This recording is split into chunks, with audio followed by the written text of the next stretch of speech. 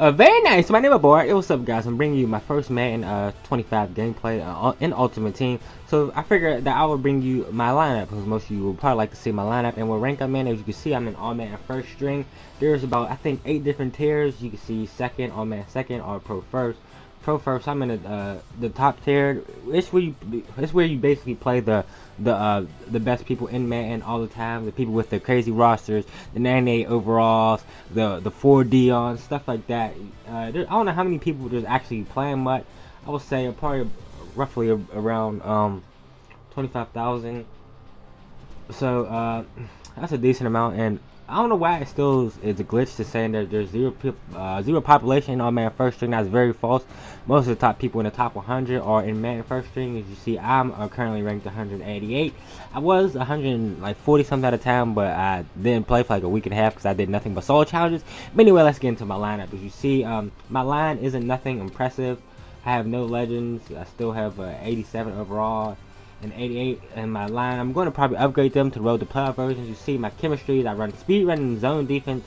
Speed run because I like to run the ball. I've always liked to run the ball, even in other Maddens. And in this one, Madden 25, running the ball is exceptionally easy. You look at my running backs. I carry a lot of running backs.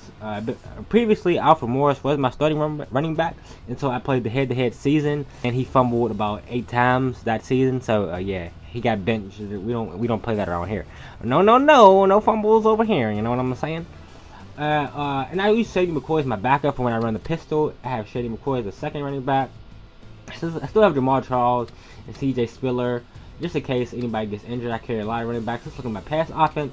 I have road to playoff Andre Johnson. He's a pretty good card. He's not too fast, but he has an excellent release, and he's my go-to target because I don't really expect him to drop the ball. D. Thomas, my playmaker, and Jordy Nelson in my slot, and Vernon Davis. This Vernon Davis is amazing. I love him just because at 90 speed, his catching stats aren't amazing. They're actually garbage, but I feel like he doesn't play like that. Most of you know I cannot use a pocket quarterback. It's just how I am.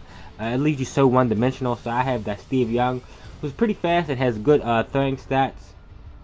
Now let's go ahead and look at my defensive front. My defensive front isn't doing anything spectacular. I don't use not one actual defensive person in their right position. I have 2 linebackers playing end, and I have 2 ends playing D tackle, just for the reason. I have Robert Smith at the left outside linebacker, who's actually right outside linebacker. He's 88, but I put him at left because when I use my nickel package, he goes in at the right end, and he has 95 finesse moves, so I expect him to be getting to the quarterback. I have Patrick Willis, brings the noise, and we have Lawrence Timmons, the Pittsburgh Steeler. I had to pick up him. He's my boy.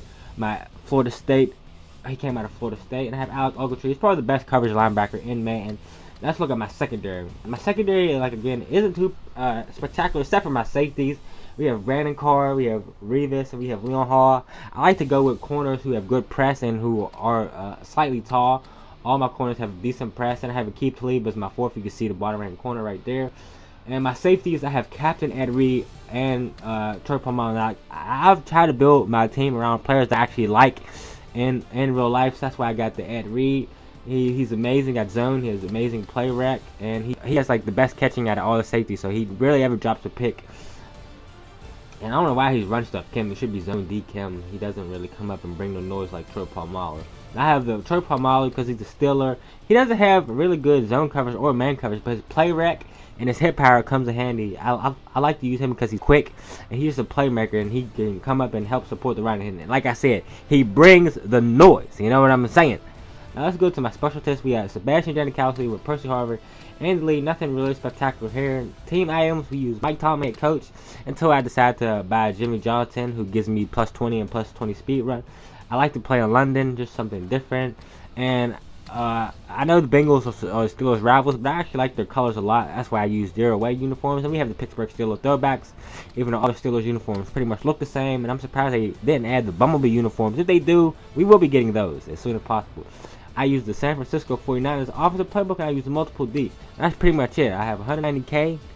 My lineup isn't too impressive. Hopefully I can change that. But if you enjoyed the video, if you want more Madden gameplay, please leave a like.